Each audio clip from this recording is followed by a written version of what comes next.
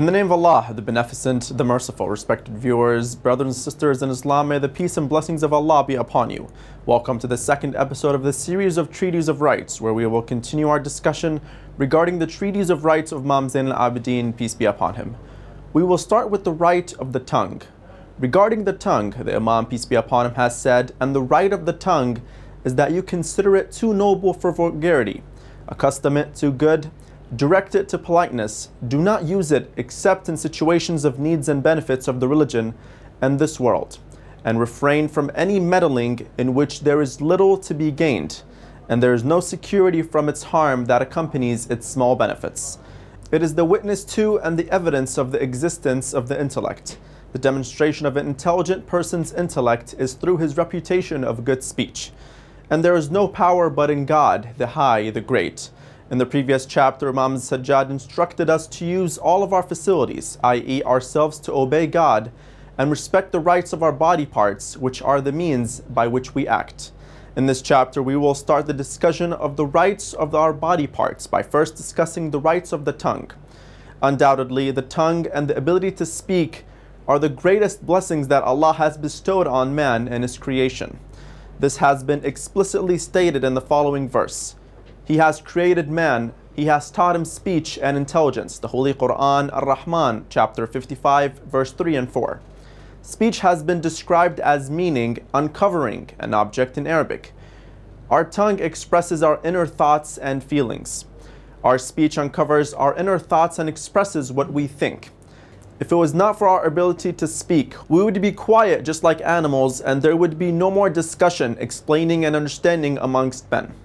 The variety of languages is a great sign of Allah, and in the Holy Quran it says, "And among His signs is the creation of the heavens and the earth, and the variations in your languages and your colors. Verily, in that are the signs for those who know." The Holy Quran, Ar-Rum, chapter 30, verse 22. This clearly expresses that the existence of various colors, races, and languages among mankind is one of the signs of God. There are various ways to get to know each person. One of these ways is through speech. Each person introduces his own personality when he talks. Our speaking clearly expresses our inner purity or wickedness. One can tell whether you are a good man or a corrupt one. Imam Al-Baqir, peace and blessings be upon him, said, "A man is hidden under his tongue. Therefore the tongue will unveil the curtain and display our real character." Imam Ali, peace be upon him, said the following about the tongue, "Its mask is small, but its sin is great." This wise saying clearly states how our little tongue can be used to create great sins. Each of the body parts that God has given to us has specific characteristics and purposes. Some have certain limitations too. For instance, the eye can only see certain colors. The ears can only hear sounds. The hands can only feel through touching. However, the tongue has a wide range of application extending from wickedness and corruption to goodness and prosperity. If used in a good sense, it can lead to human prosperity, and if used in an evil way, it can be the biggest means by which Satan can misguide us. The Imam, peace and blessings be upon him, then proceeds to the right of hearing. Regarding this, the Imam, peace be upon him, has said, "And the right of hearing is to keep it pure by not making it the direct pathway to your heart, except for noble words that establish some good in your heart or grant you a noble trait. Indeed, hearing is the gateway through which various concepts reach the heart, whether good or evil. And there is no power but in God." The Almighty God, subhanahu wa ta'ala, says, "Say, it is He who created you and made you grow, and made for you the faculties of hearing, seeing, feeding, and understanding. Little thanks it is ye give." The Holy Quran, Al-Mulk, chapter 67, verse 23. When man is born, he is not familiar with the creatures in this world, but he slowly gets acquainted with them. One of the means of acquiring such recognition is the faculty of hearing. We hear things and they are recorded in our minds. Imam Ali, peace be upon him, said to someone seeking advice, "O questioner, listen first and then understand. Then believe and put what you have learned into practice." Thus, we realize that the key to understanding, believing, and putting things into practice is our hearing. Therefore, hearing can be considered our social sense, and in this sense, it can be considered more important than seeing. Sound is produced from vibration. Human voice is the product of the vibration of our vocal cords. It has been proven that sound will not be transmitted in a vacuum. However, we should not think that air is the only media for the transmission of sound. Sound can be propagated in liquids, gases, and solids. It propagates in liquids faster than in gases. Solids propagate sound even faster than liquids do. There are three parts to the ear: the external ear, middle ear, and the inner ear. The external ear consists of the pinna and the ear canal. The pinna is made of cartilage and is so formed as to act as a receiving antenna in charge of guiding the incoming sound waves towards the ear canal. The ear canal is nearly 3 centimeters long and produces wax to prevent the entry of dirt and insects into the ear. The middle ear is separated from the ear canal by the eardrum. The middle ear normally contains air and is connected to the back of the pharynx by the eustachian tube. There are delicate bones in the middle ear. When sound waves enter the ear and touch the eardrum, these delicate bones vibrate and transfer these signals to a liquid inside the ear. The hearing cells that are there sense these changes and transmit the information to the brain. In simple terms, that is how we hear. Our hearing ability depends on the position of the source of sound, our physical state, the way we eat, and our age. The accuracy and precision that is put into the ear is quite extraordinary. Hearing starts with the outer ear. When a sound is made outside the outer ear, the sound waves, or vibrations, travel down the external auditory canal and strike the eardrum. The eardrum then vibrates. The vibrations are then passed to 3 tiny bones in the middle ear called the ossicles. The ossicles amplify the sound.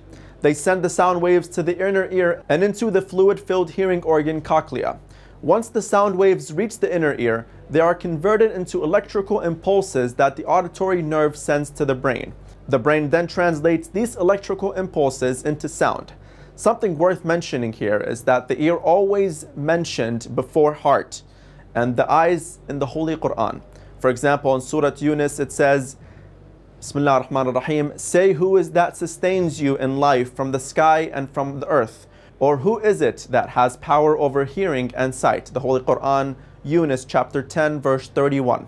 Also in Surah Al-Isra it says, surely the hearing and the sight and the heart, all of these shall be questioned about that. The Holy Quran, Al-Isra chapter 17 verse 36. Scientists have mentioned several reasons for the power of the ear over the eye. At first, we should realize that the range of frequencies we could detect via our hearing is very wide. The ratio of the highest frequencies we can hear to the lowest is nearly 1,000. However, our sight is much more limited. We can only sense a small fraction of the wavelengths. We cannot see the infrared or the ultraviolet. The eyes are also very vulnerable and might be easily damaged if we look at the sun or an eclipse, or ultraviolet light emitted while welding is in progress. However, the ears are much stronger. In addition, our viewing angle is very limited, while we can hear sounds coming to us from all directions. These seem to be the physical reasons for the advantage of hearing to sight, but it seems that hearing is more powerful than sight in self-reconstruction and spiritual enlightenment. I now leave you with a break. Don't go anywhere, we will continue shortly.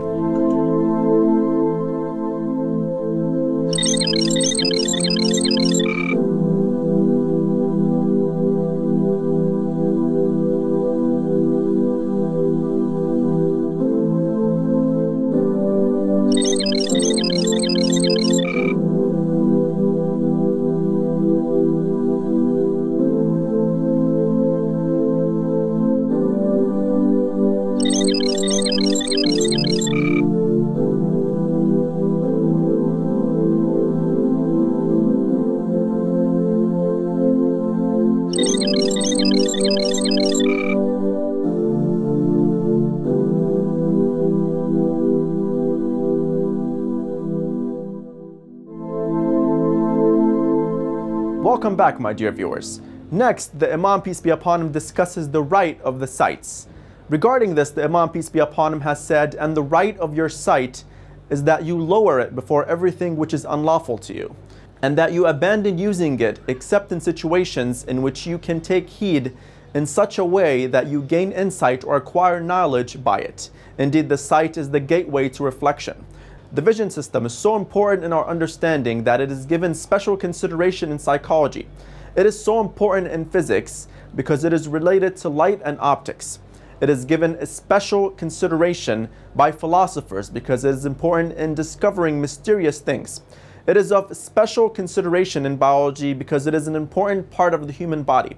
Thus, it is not an exaggeration to say that it is the subject of study of several fields of science. Allah the Almighty advised us about the importance of the eyes in the Holy Quran. Have we not made for him a pair of eyes? The Holy Quran, Al-Balad, chapter 90, verse 8. The eyes are man's most important means of communicating with the outside world. The eyes are so amazing that they force us to be humble to our Creator. However, some people do not make proper use of them. Many are the jinns and men we have made for hell. They have hearts wherewith they understand not, eyes wherewith they see not, and ears wherewith they hear not. They are like cattle, nay more misguided, for they are heedless of warning. The Holy Quran, Al-A'raf, chapter 7, verse 179. There is a tradition from the Prophet of Allah, peace and blessings be upon him and his pure family, regarding the above verse, Al-Balad 90, verse 8, which reads, God told the children of Adam, O children of Adam, I have given you two lips. If your tongue tries to make you commit a forbidden act, close your lips. I have given you eyelids. If your eyes try to make you commit a forbidden act, close your eyelids. The eyes must be closed to what is forbidden by God.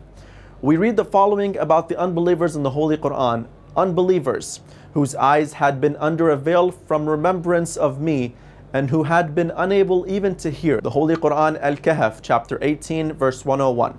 In this verse, we read that the unbelievers did not close their eyes to what is forbidden to look at. Rather, they closed their eyes from what reminds man of God. They did not hear even though they had the hearing faculty. In fact, the unbelievers disabled their most useful faculty to seek the truth and realize the realities. It is interesting to note that God says that their eyes had been under a veil from His remembrance. Thus, they could not see God's signs. They went astray due to not seeing the truth.